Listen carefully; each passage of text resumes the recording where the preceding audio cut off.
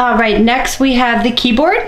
So we'll take the other end of the keyboard, and on the back of the Think client, there is actually a keyboard picture. Hard to zoom in, but there is a keyboard and network symbol there.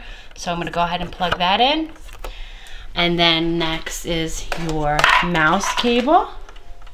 So this is a USB that can go into the available USB port on your Think client. So we're gonna go ahead and plug in right under here, since that one is available. All right, last but not least, we have the power source for our Think client. We're gonna go ahead and plug that in.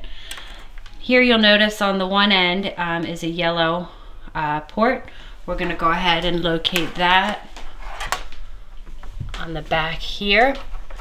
And you see that the port I'm plugging it into is also yellow, so that will work.